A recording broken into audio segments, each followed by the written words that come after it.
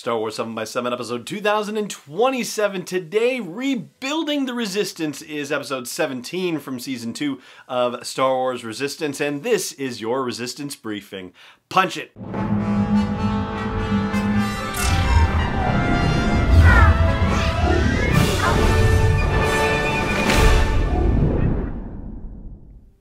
Hey Rebel Rouser, I'm Alan Voivod and this is Star Wars 7x7.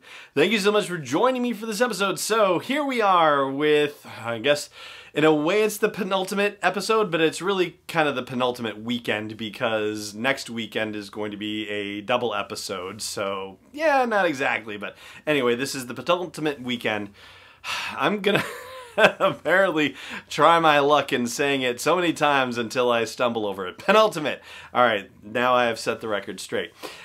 Anyway, we've got Rebuilding the Resistance, and this is a spoiler-filled Resistance briefing, so if you haven't checked out the episode yet, don't want it spoiled for you, well then save this podcast for a later date, but if you're okay with me digging into the details, then let's do it. So, instead of Kaz being able to rendezvous with the Resistance, it turns out that the Resistance is going to rendezvous with the Colossus in the form of Jade Squadron, which is run by Venisa. Oh gosh. Why did I hesitate on that? Venisa Doza, yeah.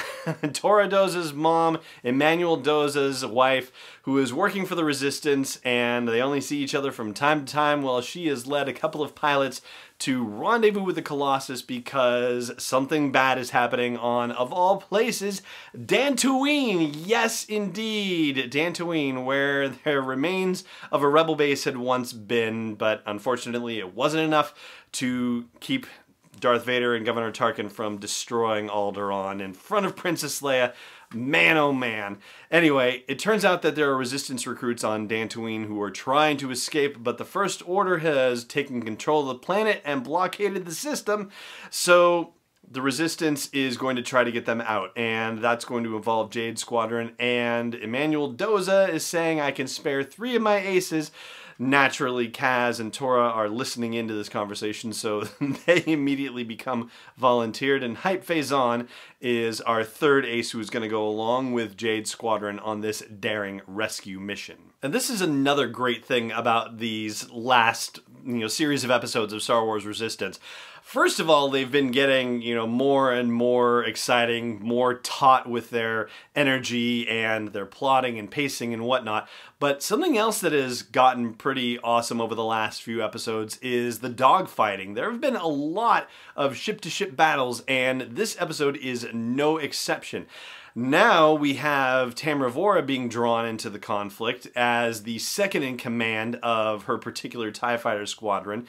This is her first time going out as the second in command, and it turns out that it's going to be an eventful one because Lieutenant Gaelic is killed in combat by the Resistance, and ultimately Tam has to take charge of the squadron at the end of this mission. But more importantly, for dramatic purposes, this is the second time now that Tam is going to face off against Kaz in starfighter combat, and she gets him in her sights again, but it turns out that one of the other Resistance pilots from Jade Squadron, Hugh Scion, who is voiced by Sam Witwer, he of Darth Maul voicing fame, is able to disable Tam's ship, and so she's taken out of the fighting for all intents and purposes, which happens to be dramatically convenient as well, because then she's not responsible for the deaths of any of the Resistance folks, but someone is, and that would be none other than Jace Rucklin, who is voiced again by Elijah Wood. Jace is able to find an opening and shoot down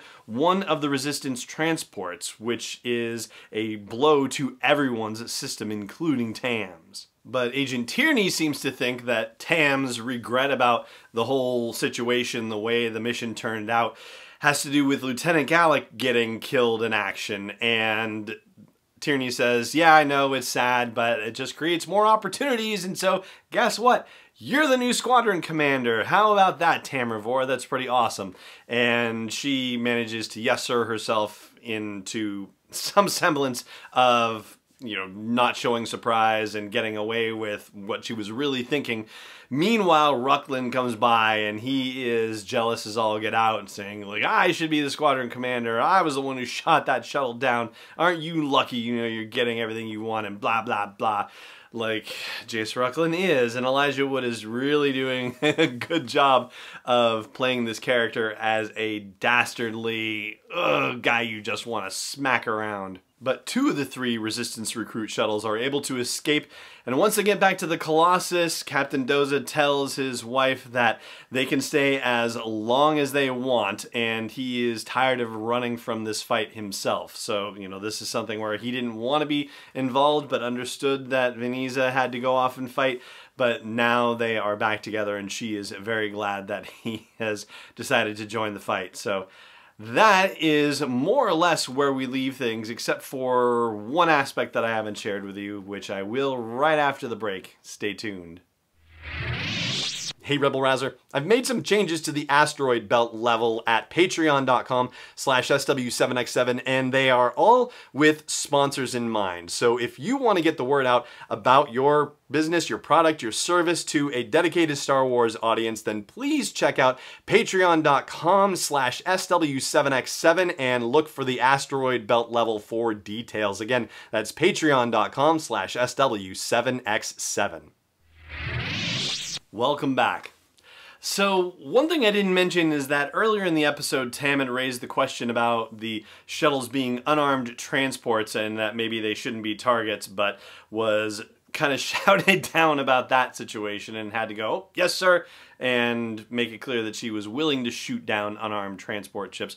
But it does seem to be the straw that is breaking the camel's back, because the next episode, the final episodes of Star Wars Resistance, are going to involve the crew of the Colossus trying to rescue Tam from the First Order to get her away from their clutches.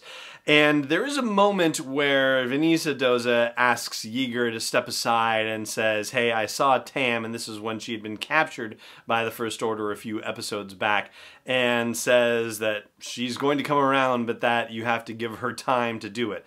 I mean, you know, in the middle of war, I don't know how you do that, but it is a cartoon after all, so I guess they're going to find a way, and we're going to find out how they find that way next week with the final episodes of Star Wars Resistance, and we will talk about those next week as well. But for now, that is going to do it for this week's look at Star Wars Resistance, this Resistance briefing for rebuilding the Resistance. And that's going to do it for this show as well. Thank you so much for joining me for it, as always, and may the Force be with you wherever in the world you may be. Star Wars 7x7 is not endorsed or sponsored yet by Lucasfilm Limited, Disney, or 20th Century Fox, and is intended for entertainment and information purposes only. Star Wars, the Star Wars logo, all names and pictures of Star Wars characters, vehicles, and any other Star Wars-related items are registered trademarks and/or copyrights of Lucasfilm Limited or their respective trademark and copyright holders. May the Force be with them. All original content is copyright 2020 by Star Wars 7x7. We hope you love it.